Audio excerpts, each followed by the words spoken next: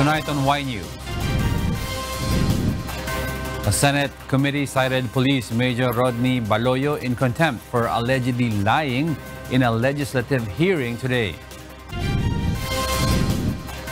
Philippine National Police Chief Police General Oscar Albayalde says he is willing to be investigated anew over the anomalous 2013 Pampanga drug raid. The NBI releases the results of the forensic examination on phone conversations made by BuCOr personnel involved in the GCTA for sale controversy.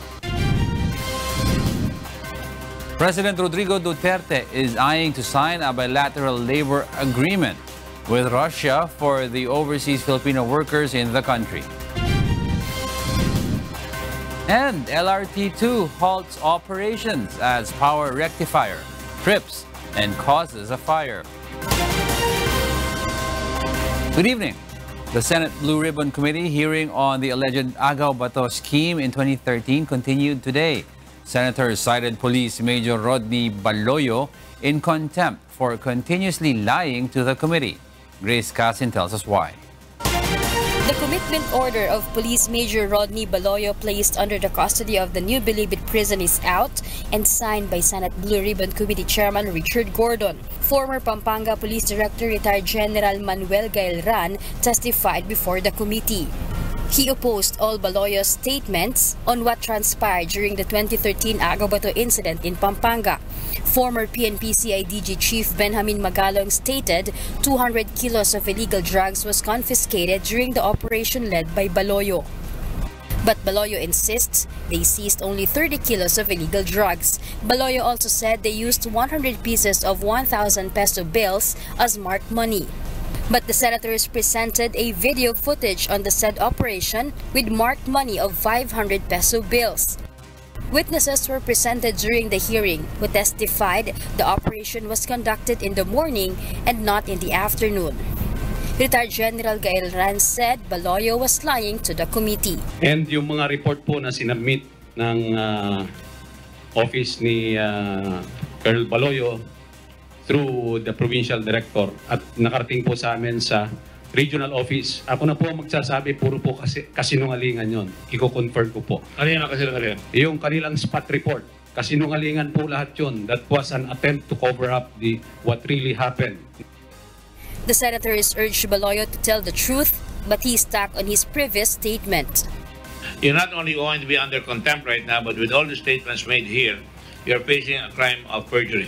Your Honor, yun po talaga yung aking affidavit. So you stand by your story? Yes, Your Honor. Okay. Senator Panfilo Lacson wants to have a reinvestigation on the case. I will address this to General Albayalde. You can still reinvestigate these people based on this, the information gathered during this hearing. We will, sir, okay, kindly reinvestigate the administrative case and, bigyan nyo ng karapatang parusa based on what we are hearing in this. We will, sir, committee hearing. Thank you. Mayor Magalong, on the other hand, maintained that his testimonies against General Albayalde are not personal. He said the PNP chief just made his choice as a former director of the Pampanga Police, leading them to this situation. During that particular incident, you have choices. Anong choice mo doon? To do what is right. Nung nakita mo sana na may nangyayari naamoy mo na may irregularity rito, you should have something that is right. Or you did not do anything at all. Yan ang choices mo. Or probably other more choices. Nandito tayo ngayon. Bakit tayo nandito?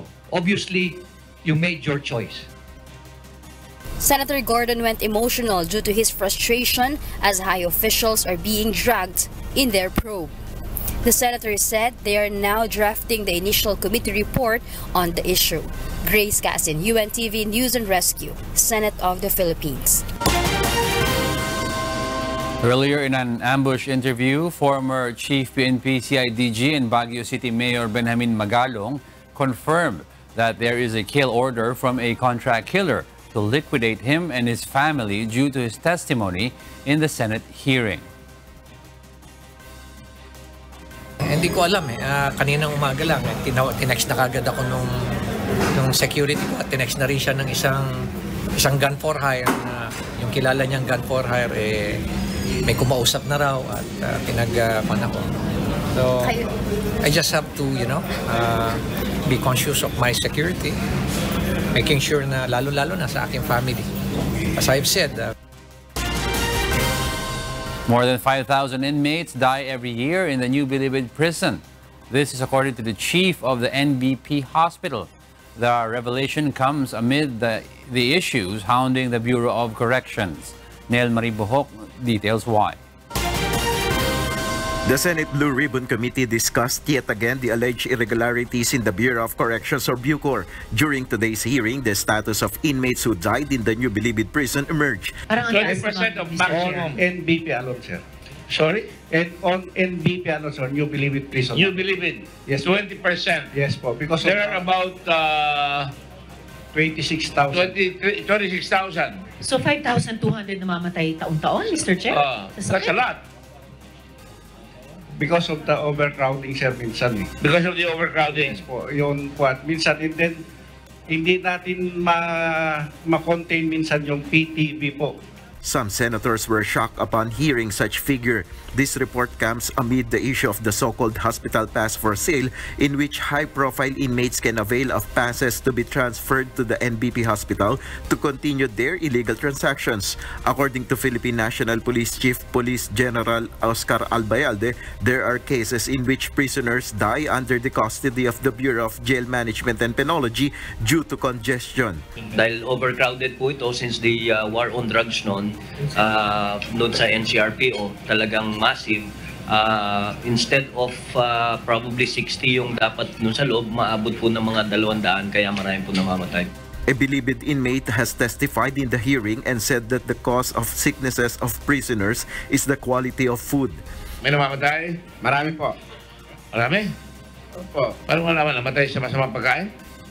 Puro panis ang pagkain, sir Senator Risa Ontiveros has recommended that NBP Medical Officer Dr. Urcesio Senas be stripped of his medical license because of his involvement in the hospital for pass for sale issue. The senators also questioned why there has been a budget cut for the food of NBP inmates. In 2018, the budget for food subsistence allowance was more than 1 billion pesos for persons deprived of liberty or PDL, or 60 pesos for every PDL per day. But the lowest bidding for food was 39 pesos. Hindi ko ma-reconcile bakit papakainin mo lang yung presyo ng 39 pesos worth of meals when binabudgetan na ng gobyerno, saan napupunta yung balance? According to Angelina Bautista, a caterer in the NBP Correctional Institution for Women, they won in the bidding in August 2018 but were eventually disqualified. Based on the information she gave, the disqualification was due to kickbacks. Sino masasabi sa'yo magbigay ka? Yung mga inmates, sir, yung presidente po ng inmate ng correctional. Presidente ng inmate, sino yung bibigyan mo raw? Yung mga personnel, sir, officers. A catering service firm also said they were blacklisted in 2017. They filed complaints with the Department of Justice then. We cannot participate nga po during the bidding because of dun nga po sa politics na nangyari din po. Former BuCOr officer in charge Rafael Ragos said 1 million pesos per month was the kickback received by the BuCOr director from the catering service. But according to Senator Ronald Bato de la Rosa, there are no such offers during his time as BuCOr chief, nor did he receive any kickbacks or bribe. Nel Maribohok, UNTV News and Rescue, Senate of the Philippines. The Senate will continue conducting hearings even with the Congress going on a one-month recess starting this week. Joanano will tell us why. Congress has adjourned its session for a month-long break, but Senate said it is still business as usual in the upper chamber. Prior to its session adjournment Wednesday, Senate adopted Resolution number 154 filed by Senate Majority Leader Juan Miguel Zubiri, which authorized the committees to conduct investigations on issues of national interest to aid in crafting relevant legislation. This means that all regular standing, oversight and special committees at the Senate can still conduct hearings and inquiry while Congress is on break. It also authorized committees to conduct hearings, meetings, and consultations during every recess of the Senate to have a continuity in the process of passing pending proposed legislations. The resolution also stated that the committees are authorized to issue subpoena or subpoena duces tecum to any person, corporation, entity, or its officers to testify and or produce such documents which may be needed in the meetings, hearings, or consultations of the committees. But Senate Minority Leader Franklin Drilon clarified that standing committees, except for the Blue Ribbon Committee, could not conduct hearings on a resolution which is not read in the plenary and referred to a committee. The Blue Ribbon Committee could hold hearings motu proprio even if a resolution is not yet filed. Next week, Senate Finance Committee will tackle the proposed 4.1 trillion national expenditure program for 2020. Several committees have also scheduled technical working group meetings, according to the committee secretariat. The 18th Congress will start its break tomorrow, October 4, and its session will resume on November 4. Joanaro, UNTV News and Rescue. The Intel Quad Force is holding only one warrant of arrest against alleged drug queen of Manila, Gia Gomez Castro. Meanwhile, the Bureau of Immigration cancels Gomez Castro's U.S. visa. Aiko Miguel tells us why. National Capital Region Police Office Director Police Major General Guillermo Eleazar says they have recently learned that Gia Gomez Castro's drug case was dismissed in 2009. This is why they are investigating how the case dismissed. So we're checking kung meron bang kapabayaan on the part of the arresting officers, the investigators, as well as the witnesses, dahil yung mga panahong yun yung sinasabi natin kasagsagan nung kanyang influence dun sa ibang mga police. Eleazar adds the warrant of arrest the Quad Intel Force holds is in connection with her violation of the bouncing check law. Nakita lang natin is yung kanyang bouncing check. Well, you may consider this, sabihin nating maliit na kaso, pero kaso pa rin yan. And that is a basis for us to arrest her. Eleazar also confirms Gomez Castro's visa to the United States has been canceled. They believe she will be arrested soon. That will make her illegal alien. So still, pwede rin siyang ma-deport. With the laws and the monitoring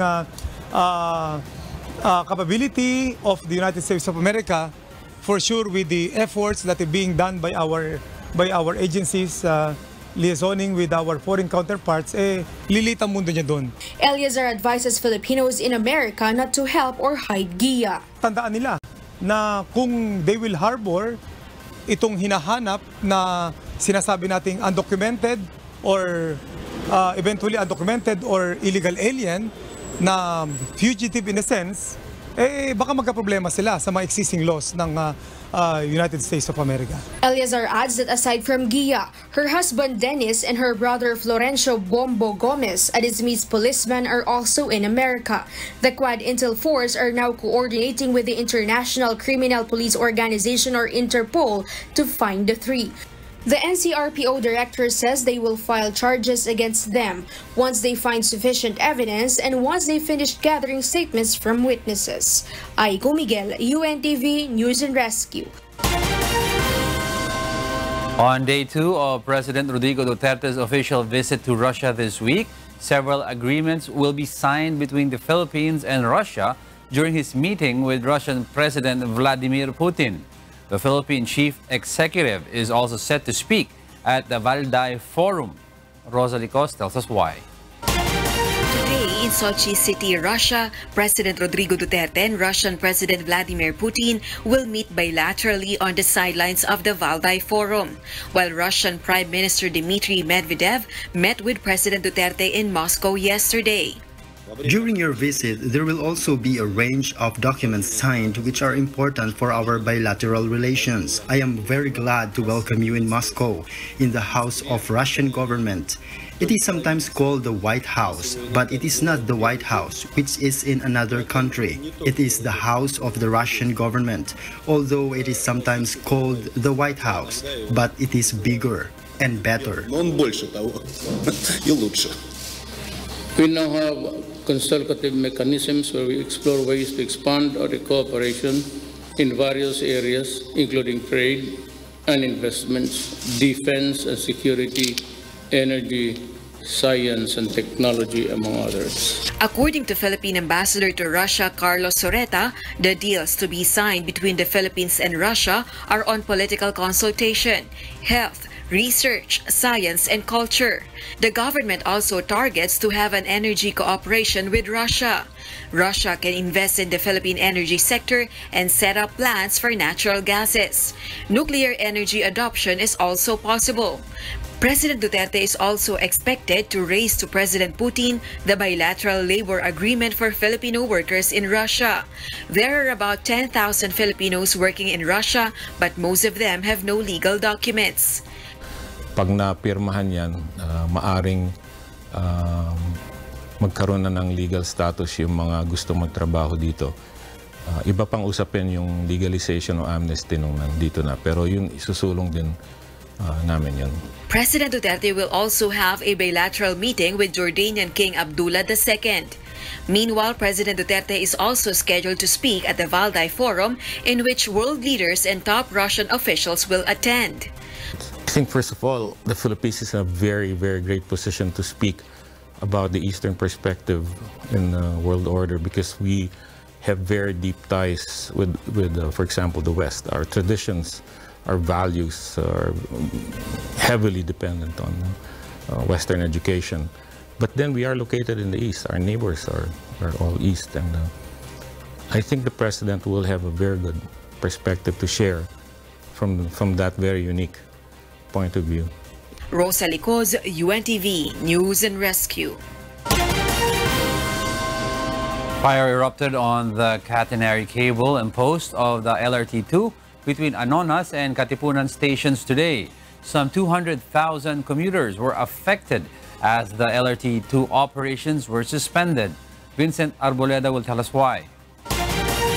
Authorities have identified the cause of the fire at the LRT2 as power surge. According to a witness, the fire started on the catenary post, which emitted smoke as the train passed between Anonas and Katipunan stations.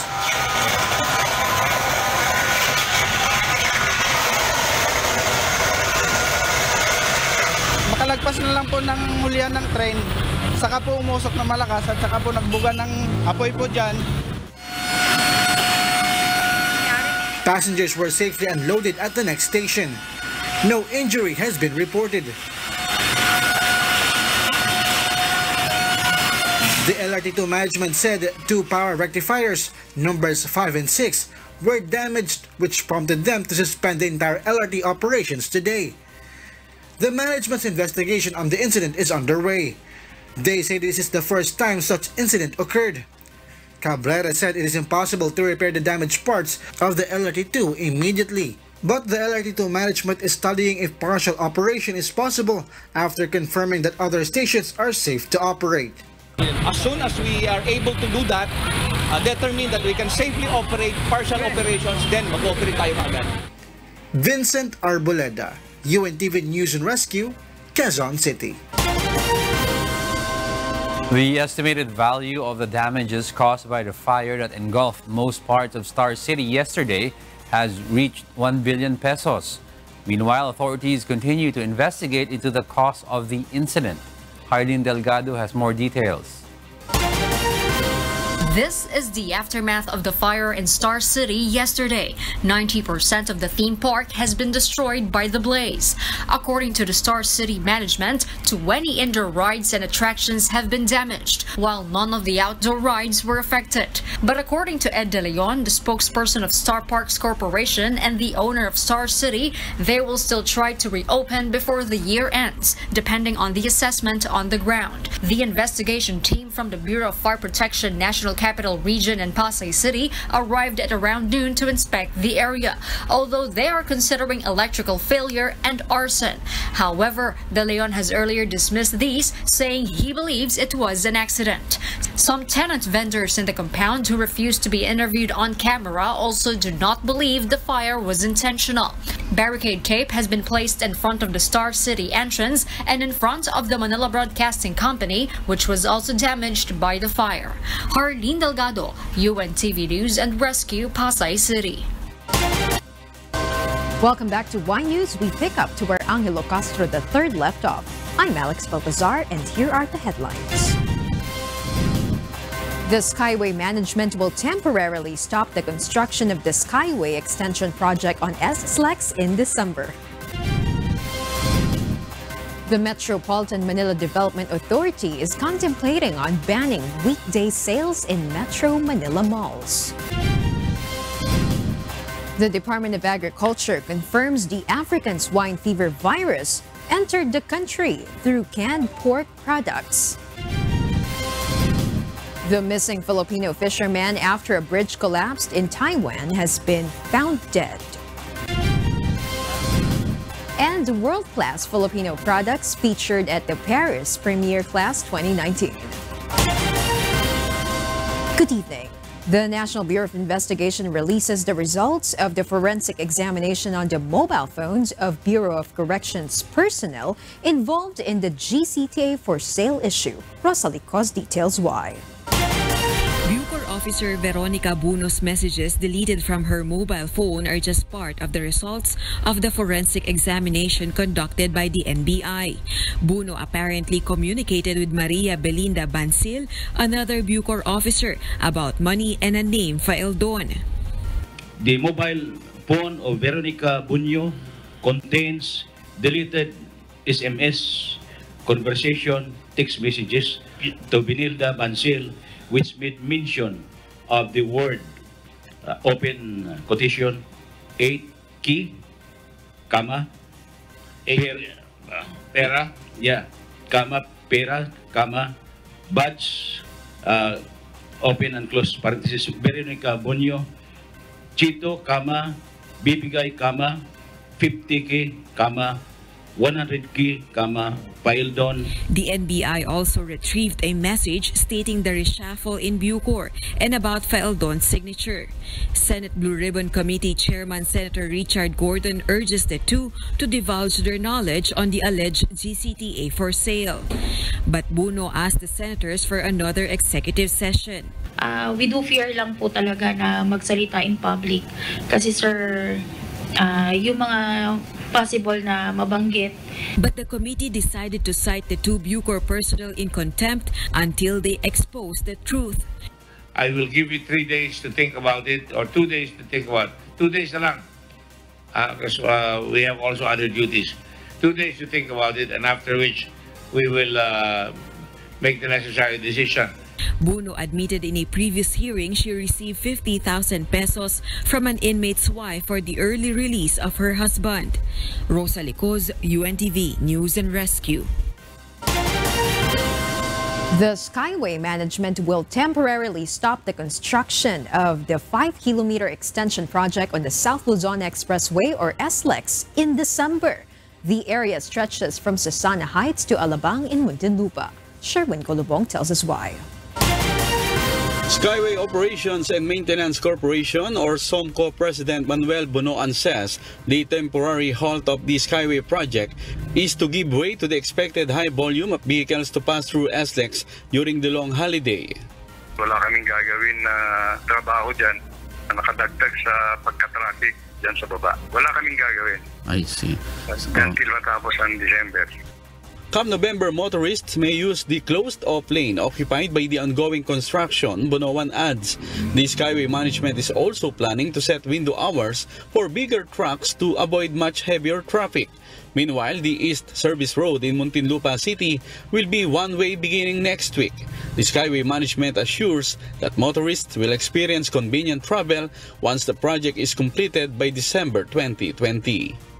Sherwin Kulubong, UNTV News and Rescue, Muntinlupa City. The Department of the Interior and local government will finalize their validation report on the clearing operations in Metropolitan Manila 2 days from now. They are expected to publicize the report next week. Joan Nano tells us why. Local chief executives are confident they will pass the DILG's evaluation after the 60-day period to conduct clearing operations. Sa kami, ginawa namin ang trabaho namin, ginawa namin ang dapat. Kaya very confident kami na makakapasa. They admit, however, no one can get a perfect score since it is inevitable that there are still some violators. You cannot expect 100%. Bakit? Kasi kunyari movable na sasakyan o motorsiklo. Kaya alam naman natin lahat, no? Lahat tayo nagdadaan sa kalsada. Alam natin na may pupuslit kung makakapuslit, di ba? Hindi naman po ibig sabihin no, at any given time ay 100% cleared po ito. After the DILG finalized the report on October 5, they will next identify if there are mayors to be suspended for failure or negligence to comply with the President's order. The agency also clarified they will be the one who will rate the mayors and will not recognize claims of 100% compliance. It was a self-assessment made by the local officials themselves, but these are not assessment made independently by a third party. In this case, we will be fair in the evaluation. The DILG validation team is checking if all obstructions on roads and sidewalks have already been eliminated. They are also checking if amendments to or reviews of city ordinances have been made. The DILG will also assess the transfer of vendors and the rehabilitation of public roads. Joanna, UNTV News and Rescue, Makati City. The Department of Public Order and Safety, or DPOS, demolished some business establishments and fences in Barangay Bagong Pag-asa, Quezon City, although the residents requested to postpone the demolition. DPOS explains they returned to Bagong Pag-asa after residents failed to self-demolish. Aiko Miguel tells us why. Residents of Barangay Bagong Pag-asa pleaded to DPOS to postpone the demolition of parts of their houses that are considered as obstruction on sidewalks. Dahil ko nang patanggal ko, paayos yung garden ko. Itong harapan, patanggal ko. Some residents complained the demolition of their fences and business signage was abrupt. But Rudy Palma, the barangay chairman of Bagong Pag-asa, insisted the residents were given ample time to self-demolish. So yun pong aming ginawang communication sa kanila para hindi sila mabigla. Siguro, yung iba sa atin, sa amin, dito mga residente, ay akala hindi ganun ka ang programa ng ating gobyerno. One of the structures DPOS demolished today was Redelin's small eatery. Kasi lahat po na napundar ko, naubos. Dahil po may breast cancer po ako, bigyan na lang po nila ako ng panggamot para po humaba pa po yung buhay ko. At saka mga anak ko, mailipat po sila sa magandang pwesto. Yun lang po. Gamot lang po talaga. DPOS is decisive to follow the government's mandate to remove public road obstructions. Ang objective lang ho dito is to reacquire public road. Okay. Aiko Miguel, UNTV News and Rescue, Quezon City.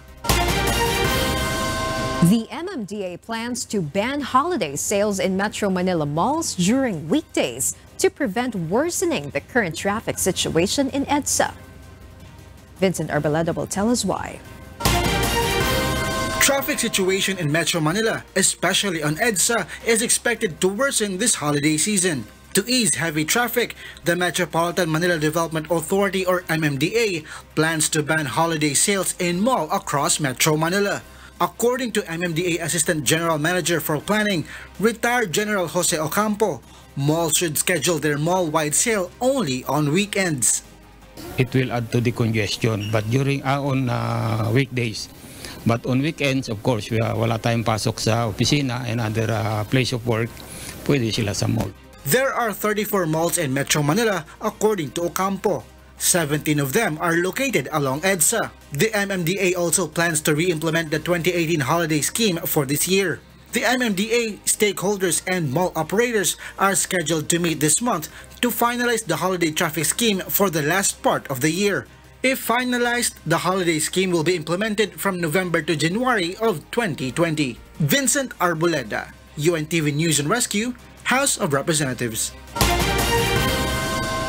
4 barangays in Quezon City are confirmed to have cases of African swine fever virus infection. The Department of Agriculture warns about the claim of anti-ASF medicines that have surfaced on social media. Ray Pelayo reports why.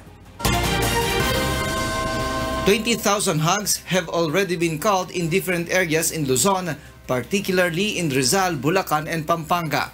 In Quezon City, 4 areas have been identified to have cases of ASF virus infection. Mayor Joy Belmonte says culling operations in those barangays are ongoing, even in Pasong Tamo, where the result of tests of hogs is pending. Agriculture Secretary William Dar says African swine fever was introduced in the country through canned pork products used in restaurants or hotels. Leftovers of those canned pork products were dumped in Rodriguez, Rizal, and eventually used as wheel feed. The virus then spread in Giginto, Bulacan through the delivery of hogs and reached other areas of Bulacan. The DA now considers the transportation of hogs as a major challenge in preventing the proliferation of the ASF virus. It calls on local government units to beef up the operation of checkpoints. If there are no documents certifying, ay huwag palampasin itong mga trade na mga baboy sa iba't ibang probinsya. The DA warns the public not to believe the claims of anti-ASF medicines that are now spreading on social media. Wala akong bakuna or gamot pa sa ASF. So there will be no claim na yung antibiotic na yan po ay magiging effective para malunasan po yung ASF. The DA will study how much they can add to the 3,000 peso compensation for every swine culled. Ray Pelayo, UNTV News and Rescue, Quezon City. Justice Secretary Menardo Guevara calls on Congress to consider lowering the age of criminal responsibility to 12. He says this is to deter the involvement of minors in illegal drugs. May Bermudez will tell us why. The bill seeking to lower the minimum age of criminal responsibility from 15 to 9 years old failed its bid to pass before the 17th Congress ended. Several versions have undergone committee-level debates in the Senate and the House, which pushed for setting it from 9 to 12 years old. Under the bill, minors involved in crimes such as kidnapping, murder, serious illegal detention, parricide, infanticide, and illegal drug trade may face charges in court. Justice Secretary Menardo Guevara says he is seeking for Congress's approval of such mechanism. Ang gusto lang namin sabihin doon ay consider very carefully yung proposal to reduce the criminal responsibility age of children. Because right now, 15 and below, di ba? They're free from criminal responsibility. Kaya nga sila ang ginagamit ng mga couriers in the illegal drug trade. Kasi hindi naman makukulong yung mga bata na yan no? Guevara adds reducing the minimum age of criminal responsibility to 12 will make it harder for criminal syndicates to use minors in illegal activities. But somehow, if you reduce the age of criminal responsibility, maybe halimbawa to something like 12, baka mahihirapan na ang mga criminal syndicates to make use of very, very young children in their nefarious activities. Meanwhile, via continuous trial, plea bargaining, probation, and decongestion of jails, Supreme Court Chief Justice Lucas Bersamin says the problem of congested jails due to the overcrowding of inmates involved in illegal drugs is being resolved. If that indicates anything, it is that our policies adopted by the Supreme Court are working. Meron na kaming judicial affidavit rule, yun din ay nakakapagpabilis. May Bermudez, UNTV News and Rescue, Manila. 400 exhibitors and creators took part in the recently concluded Paris Fashion Week. These include Filipino designers who showcased traditional yet fashionable creations. Piching Vizcara Garin details why. 8 notable and well-loved Filipino fashion accessory and ready-to-wear brands participated in the Premier Class Fashion Trade Show on September 27 to 30, 2019 at the heart of the Paris Fashion Week in Jardin des Tuileries, Paris, France, among which are eco-friendly bags made of woven recycled plastic.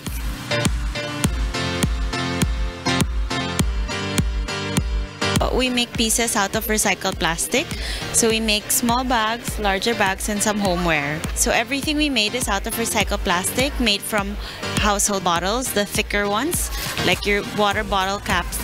We melt it into strips and make it into this machine woven material.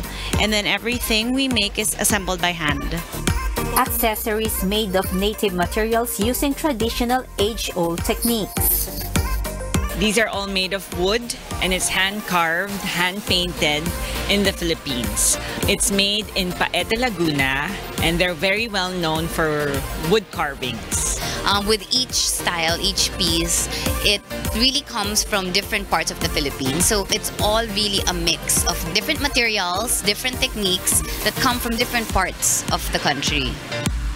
Another Pinoy exhibitor showcased bags designed with rice beads. Because my husband, before he became a designer, he was a farmer.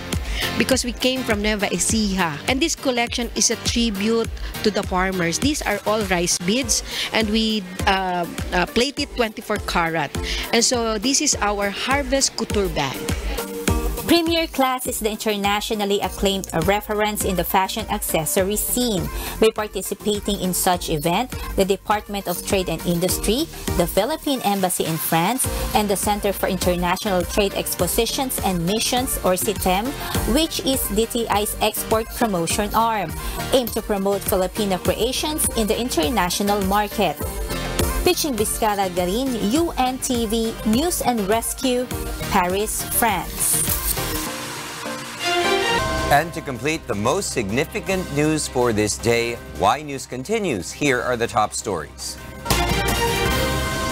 Embattled PNP Chief Oscar Albayalde is unfazed. He maintains the decision on the case of so-called ninja cops in Pampanga did not change when he made a phone call to PDEA Chief Aaron Aquino, who was then the PNP Regional 3 Director. April Senedoza reports. Tension rose at the Senate when PDEA Chief Aaron Aquino added his previous statement. PNP Chief Police General Oscar Albayalde called him requesting not to implement the dismissal order of 13 Pampanga cops involved in anomalous drug operation. It was on November 14, 2014 when such dismissal order was released. But it took 2 years before the accused were given copies of the order on March 2, 2016. The cops filed a motion for reconsideration on March 14, 2016. It was only on October 17 when the cops' appeal was partially granted. In an ambush interview, an embattled Albayalde remains firm. It's pretty normal to ask for the status of the ninja cops when he called Aquino. You cannot implement a dismissal while the MR is ongoing. That's basic. Walang nag-iba doon sa desisyon, no? That call with the status is pretty normal. April Senedoza, UNTV News and Rescue, Senate of the Philippines. Meanwhile, authorities in Taiwan have found the remaining Filipino fisherman who went missing after a bridge collapsed on Tuesday. He was the third Philippine citizen killed in the incident. Amiel Pascual has the details. The death toll of Filipinos who died after a bridge collapse in the Nanfangao Fish Harbor in Sual Township in October 1, 2019 has now reached 3.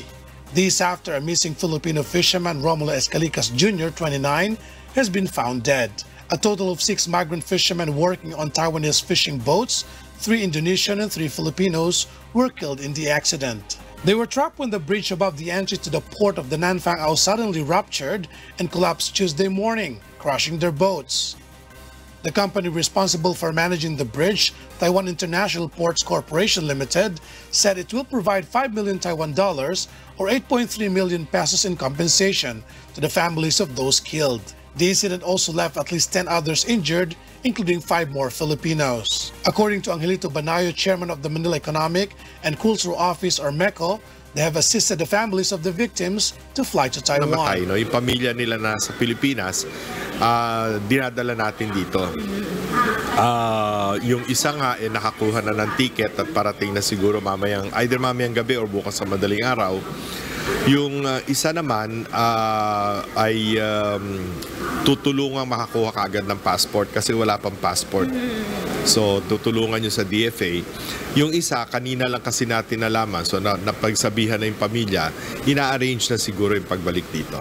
Officials at the Philippine Overseas Labor Office in Taipei have visited the Filipino survivors in a hospital and provided the necessary assistance.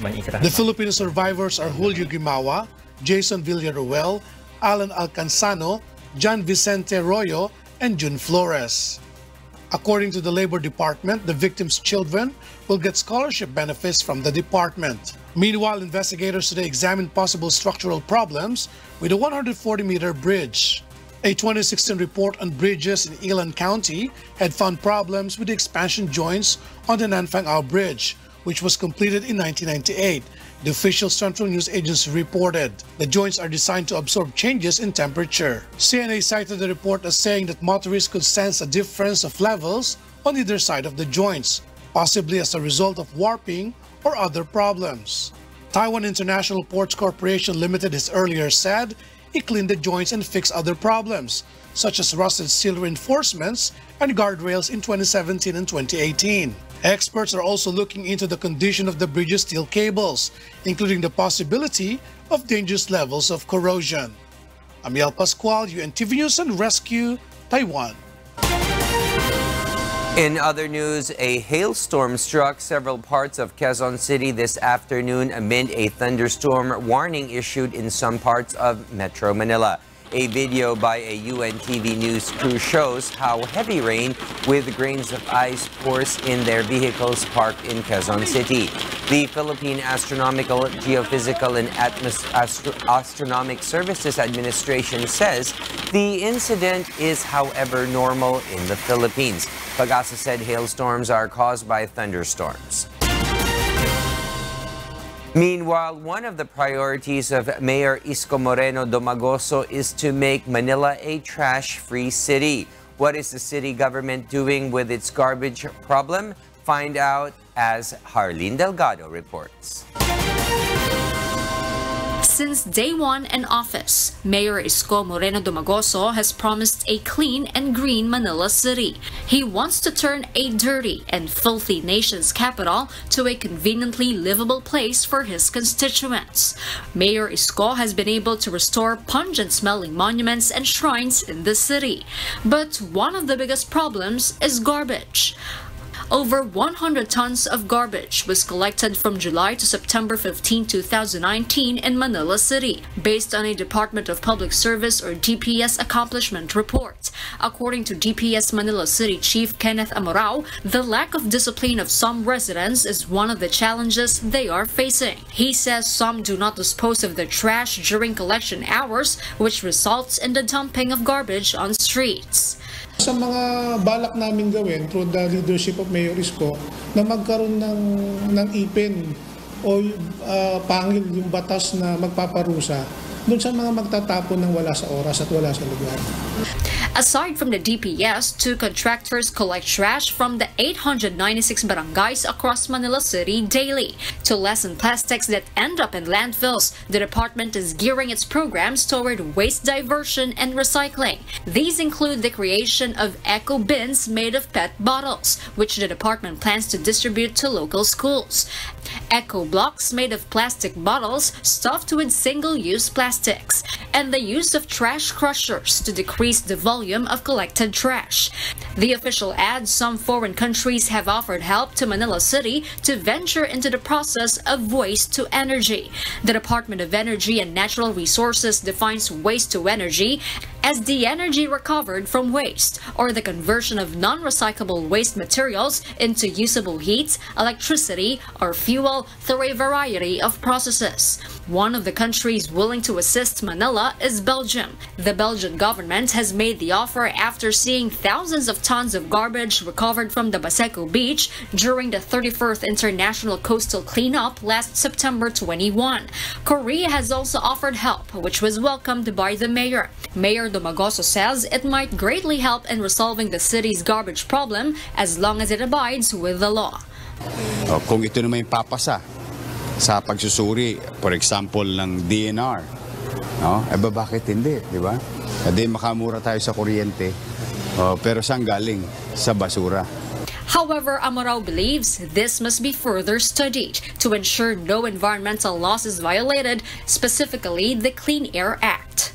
In a 2016 report of the National Solid Waste Management Commission, Metro Manila generated over 9,000 tons of solid waste per day, which was the biggest volume generated across the country. A World Bank report, meanwhile, estimates that solid waste produced by Philippine cities will increase further due to the projected hike in the urban population by 2025. Harleen Delgado, UNTV News and Rescue, Manila. And for the news abroad, here's Kath Dumaraos reporting live from Bangkok, Thailand. Kath, good evening. Good evening, William. U.S. President Donald Trump has lashed out at congressional Democrats after they vowed to issue legal summonses to the White House this week.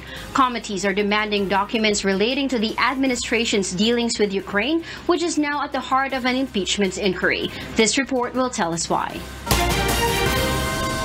U.S. President Donald Trump kept up his assaults on the Democratic lawmakers leading impeachment proceedings on Wednesday, accusing House Intelligence Committee Chairman Adam Schiff of treason, as well as attacking the unidentified whistleblower who reported concerns about his behavior. The Republican president has lashed out repeatedly at the impeachment inquiry, which was prompted by his phone call with the Ukrainian president that sought an investigation that would be damaging to a Democratic political opponent, former Vice President Joe Biden.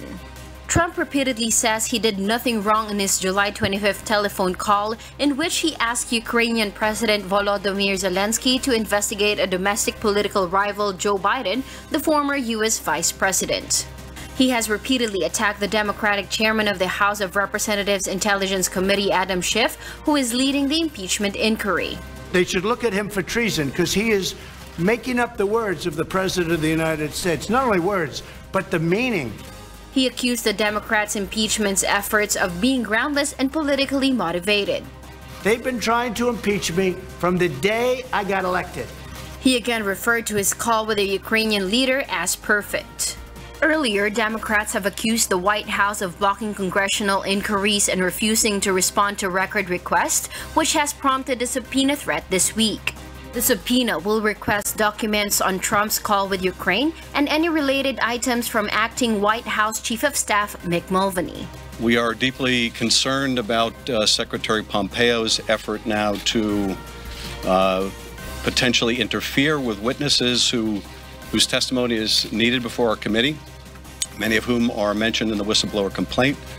And we want to make it abundantly clear that any effort by the Secretary, by the President, or anyone else to interfere with the Congress's ability to call before it relevant witnesses will be considered as evidence of obstruction of the lawful functions of Congress. Kat Numaraos, UNTV News and Rescue.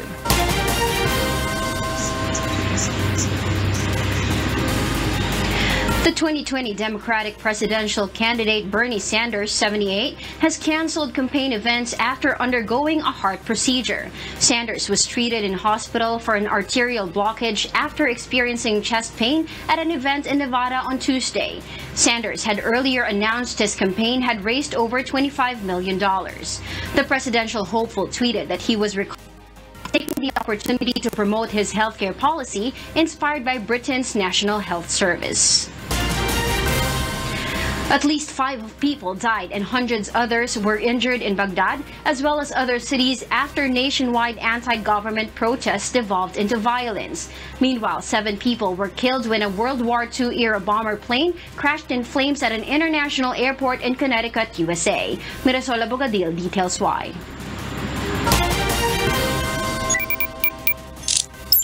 In the USA, 7 people have died after a rare World War II-era plane crashed and burst into flames at an airport in the U.S. state of Connecticut. There were 13 people aboard the vintage Boeing B-17 dubbed the Flying Fortress when it crashed outside Hartford on Wednesday morning. The aircraft was civilian registered and was not being flown by the U.S. military, aviation officials say. According to the Federal Aviation Administration, the plane crashed at the end of the runway during an attempted landing.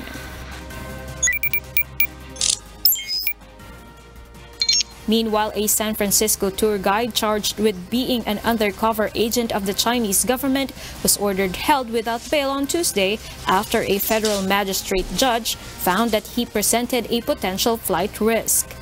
Shui Hao Peng, also known as Edward Peng, did not enter a plea during a detention hearing in U.S. District Court in San Francisco. The 56-year-old naturalized U.S. citizen was arrested in the San Francisco suburb of Hayward, California last week. A federal court indictment accused him of picking up U.S. national security secrets from so-called debt drops in exchange for envelopes of cash and delivering them to the Ministry of State Security in Beijing. Peng was ordered to return on October 15 for further proceedings, the U.S. Attorney's Office said. And in Iraq, 5 people were killed and at least 132 wounded on Wednesday in renewed nationwide clashes between demonstrators and Iraqi security forces, the largest display of public anger against Prime Minister Adel Abdul Mahdi's year-old government. The protests, which started on Tuesday over unemployment, corruption, and poor public services, have escalated. A curfew is in effect in the Iraqi capital Baghdad and 3 other cities. The restrictions will remain in place until further notice. Mirasol Abugadi, UNTV News and Rescue.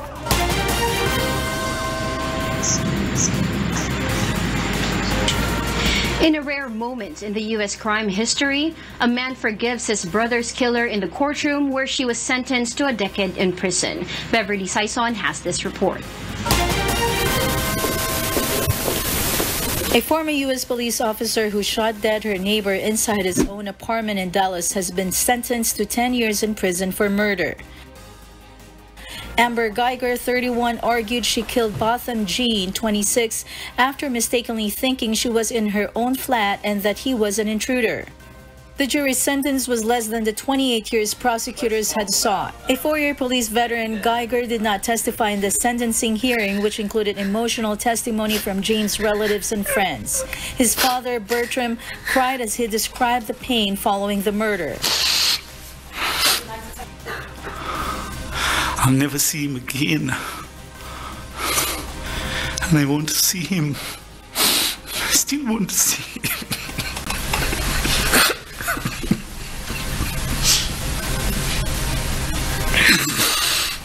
It's hard. Geiger, who had spent 4 years on the force before the killing, took the rare step of testifying in her own defense during her trial, tearfully expressing regret for shooting Jean, but saying she had believed her life was in danger when she pulled the trigger. I was scared. Whoever was inside my apartment was going to kill me. And I'm sorry. I have to live with that every single day that I heard. Prosecutors argued that Geiger did little to help Jean even after realizing her mistake, calling the 911 emergency phone number for an ambulance but not administering first aid. They also showed the jury several text messages that painted Geiger as racist. But after the sentence was handed down, Jean's younger brother Brant said he wanted to speak directly to Geiger. If you truly are sorry, I know I can speak for myself. I forgive you, and I know if you go to God and ask Him, He will forgive you.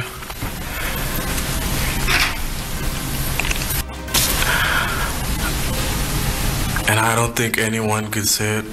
Again, I'm speaking for myself, not even behalf of my family.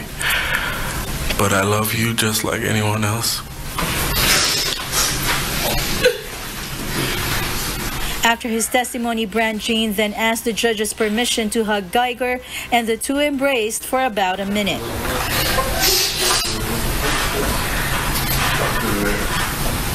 Beverly Sison, UNTV News and Rescue, USA.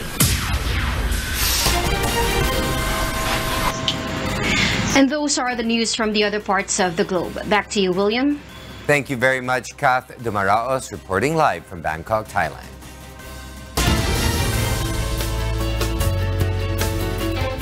The World Teachers' Day 2019 will be celebrated on Saturday, October 5. Watch some stories of love that teachers have towards their students as Mon Hokson reports. Teachers are said to be our second parents. We spend several hours with them in our schools. They show us love and support and guide us towards the right direction in life.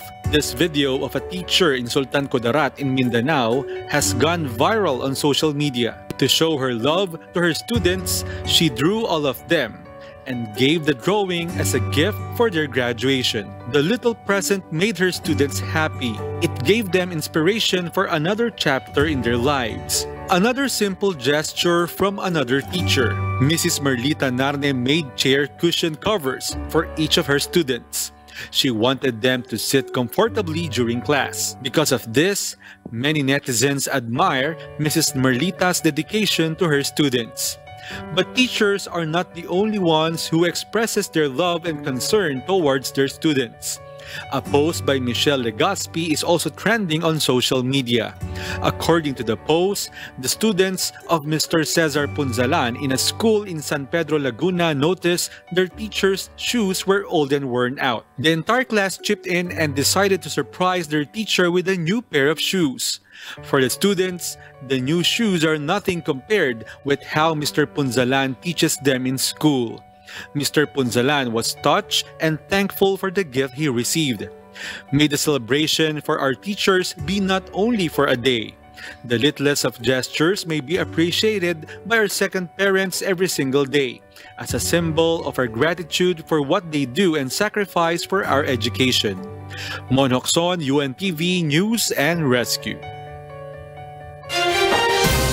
And those are the reasons behind the news this October 3, 2019. On behalf of Alex Baltazar and Angelo Castro III, I am William Theo, and before we close, we will recap with today's significant sound bites. Because we need to know, we will always ask why. Good evening. And yung mga report po na sinubmit ng office ni Colonel Baloyo through the provincial director at nakarating po sa amin sa regional office. Ako na po magsasabi, puro po kasinungalingan yon. Iko-confirm ko po. Ano yan ang kasinungalingan? Yung kanilang spot report. Kasinungalingan po lahat yon. That was an attempt to cover up what really happened. You cannot implement a dismissal while the MR is ongoing. That's basic. Walang nag-iba doon sa desisyon, no? That call was the status is pretty normal. Tinext na kagad ako nung security ko at tinext na rin siya ng isang gun for hire na yung kilala niyang gun for hire may kumausap na raw at pinagman ako. So I just have to be conscious of my security, making sure na lalo-lalo na sa aking family. 20% of maximum NBP allowed, sir. Sorry? And on NBP allowed, sir, New Bilibid prison. New Bilibid? Yes. 20%? Yes, po. Because there are about 26,000. 26,000. So 5,200 namamatay taon-taon, Mr. Chair? That's a lot.